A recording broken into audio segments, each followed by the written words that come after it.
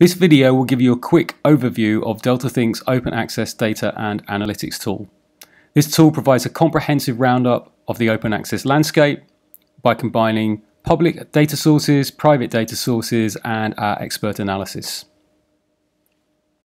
The tool's coverage includes a deep dive into article processing charges, which includes data on over 14,000 journals, cross-referenced with measures of impact. You can also analyze the data so you can see averages and popular price points within the marketplace. We have a comprehensive roundup of business models, which brings together basic definitions with lots of specific examples of what various publishers are doing. Our funding section provides data on 40 countries' spend on R&D over the last few years, so you can see how these macro trends might influence scholarly output.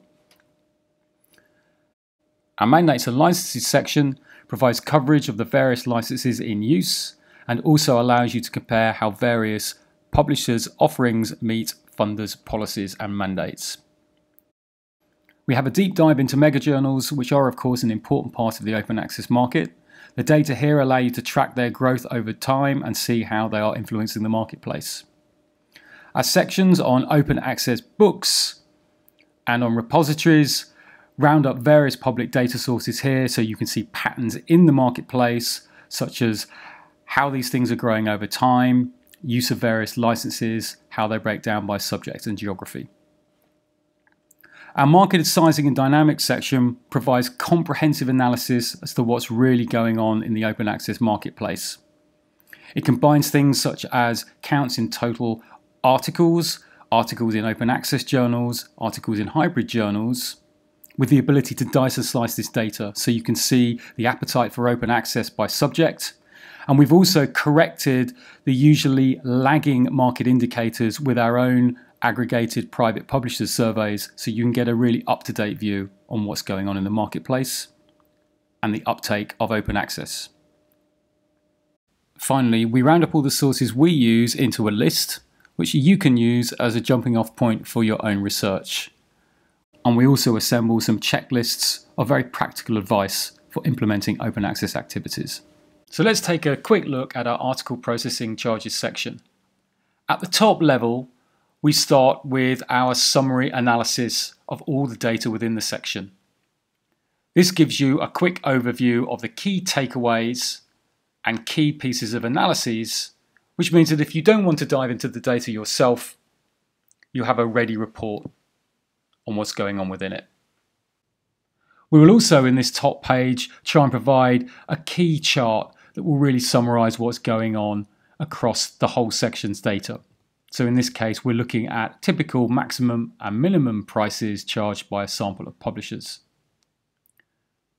However, as we dive into this section, we'll actually see that we have a lot more information. So for example, here we can see how measures of impact might be related to article processing charges, which is what this chart is showing. We use here the source normalized impact per paper as a subject neutral proxy for the journal impact factor. All of our charts are interactive, so here we can see by moving our mouse over what this outline might be. We can control it out by a simple drag of the mouse and the chart will redraw in real time. And we can also start to interpret the pattern of the dots. So for example, here we can see that fully open access journals on the whole are cheaper than their hybrid cousins. And we can also see that there's very little relationship between price and measures of impact, as we can see lots of dots clustered in the bottom right of the chart, suggesting high prices for relatively low levels of impact. Because we cross-reference all this data, we can start to drill into it. So for example, if we wanted to see what was going on in arts, humanities and social sciences, we can drill down to that particular subset of the data, a couple of clicks of the mouse, and the chart will redraw to show us what the patterns will look like for that particular slice of it. We have various visualizations for our various data sets. So for example, in this section, we can bundle up all the dots above and see how those patterns look at a per publisher level. And again, we can start to dice and slice the chart to see different patterns within that data. Here we're beginning, for example, to color code by publisher rather than business model. And we could start to drill into various aspects of the data as it might suit us. Our market sizing and dynamics section provides a very comprehensive and in-depth overview of the uptake of open access. To give you just a couple of highlights, articles in fully open access journals are clearly of interest to most people who are looking at the open access marketplace. We'll round up the various different data sources. Here we're showing just a few of them. Web of Science I think will be familiar to most. SCImago is a public version of the Scopus data. The Open Access Scholarly Publishers Association also releases data contributed by its members. So you can see how these are tracking over time. You'll also notice that a lot of these indicators are lagging. In other words, they appear to flatten off in recent years, and really that's just a reflection of how long it takes them to gather their data.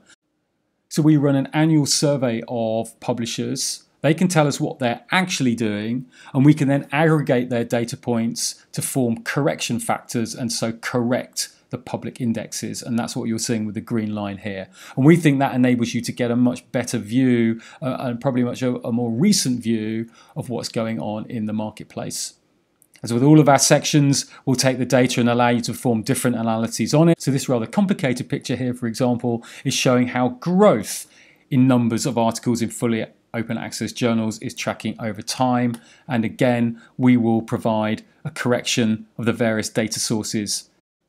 Also in our market sizing and dynamics section, we allow you to dice and slice by subject. This rather complicated chart is giving an indication of the appetite for open access in various disciplines across various subjects. The yellow bars are showing the proportion of that subject's output that is accounted for by open access.